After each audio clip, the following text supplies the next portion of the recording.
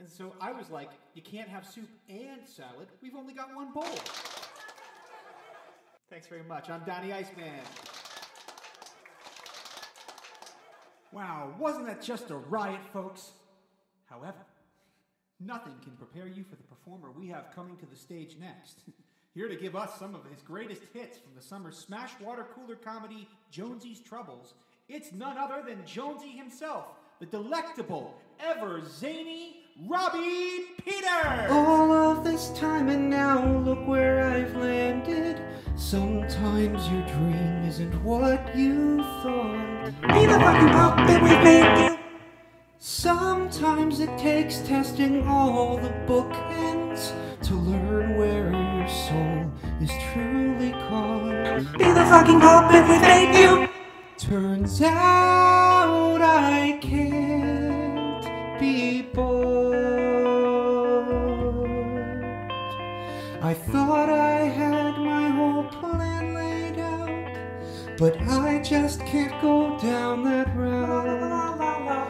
No, I just can't go down that route, where I'm suppressing what I'm all about. Robbie Peters! Hello, good evening. Thank you for that incredibly sentient introduction, Marty. I feel so human right now, I could just shit out a microchip. So, I know I'm supposed to come out here and say all the things I'm expected to say and play that miraculous, one-dimensional character I've worked oh so hard to master, but where's the fun in that? Let's say we change it up a bit and talk about something actually worth a fuck. Yeah, I'm going to hell, I get it. Speaking of hell, how about that draft lottery? Listen, I do respect our military. I need to make that clear, I do. But you gotta admit, that draft lottery comes off like demented bingo night. I mean, I can't be the only one that looks at the screen and hears a little voiceover of, and now it's time to play Induction Introduction with your host, General Gershie. Good evening, ladies and gentlemen. Let's get right into it with our festive blue calendar capsules. We have September 14th is our first lucky sacrifice. Victim. Winner. Wow. I'll say, before we pick our next winner, why don't we take a moment to appreciate our new and improved calendar wall, complete with 366 slots, so that even little leap year Johnny can join in the fun. Because like we always say here in the studio, when it comes to the progeny, no dodgy dogeny! Finally something with a kernel of substance. No shallow script to kowtow to. For so fucking long there's been a cognitive dissonance. Could say what I think or think what I do. Pursue the wrong career. And yet I was so near. Not to mention listening to the news anchors speak about the wars, like watching Dorothy and Toto finally meet the wizard. They're all like, "We are winning! We are winning! Pay no attention to the bodies behind the curtain! You're fired!" Gonna be judged either way. Rather speak true than keep my thoughts at bay. Gonna be judged either way. Rather speak true than keep my thoughts at bay.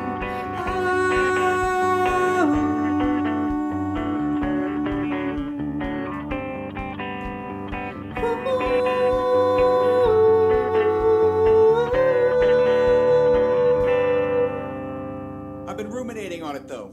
I do think I have a solution to the draft situation, and it's predicated on the fact that as a country, we still value pride more than we value pragmatism. Let me just do Jonesy!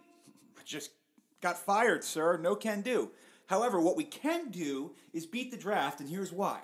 Because we still value pride over pragmatism. Here's how we do it. First off, ignore the induction letters whenever they come in. Don't burn the card, don't flee the country, don't do any of that shit. Just ignore the letters. Then whenever the powers that be show up at your door and they say something like, "Son, you've been inducted into the United States military," before they can finish, you just go, "Jelly protest." They will be completely at a loss. They'll be like, "Major, we can't under any circumstances have this sorry excuse for a man wearing the uniform."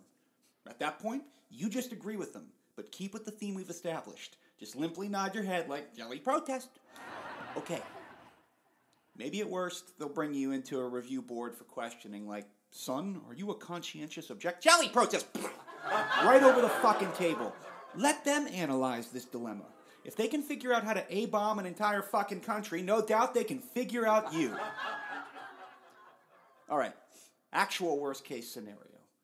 Let's say they still decide to draft you and they deploy you off to Saigon. The Viet Cong?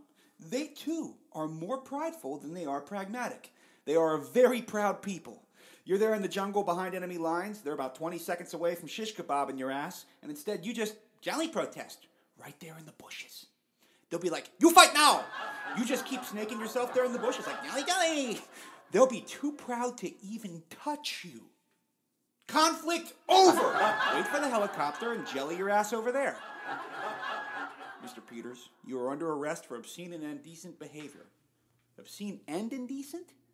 And me without my dictionary. And now they're coming to take me away.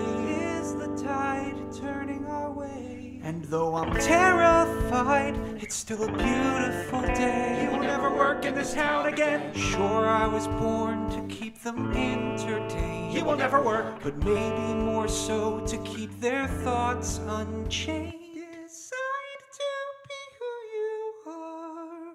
Unchained, delinquent savior, unstrained misbehavior, indignant, turbine, dissenter, inventor, insane. You have got some road ahead of you. Unbound, irreverent, unwound, unsound, profound, untamed, unframed, unnamed. You'll have hate ignite all over you. And I don't really want a shock to shock. I just want to make them unafraid to knock on doors without the fear they'll be kicked to the floor or locked in some lore that they've been forced to adore.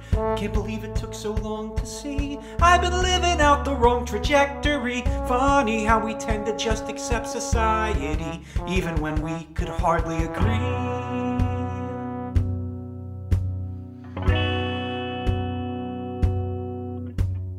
I am not a preacher man, just have some thoughts to share.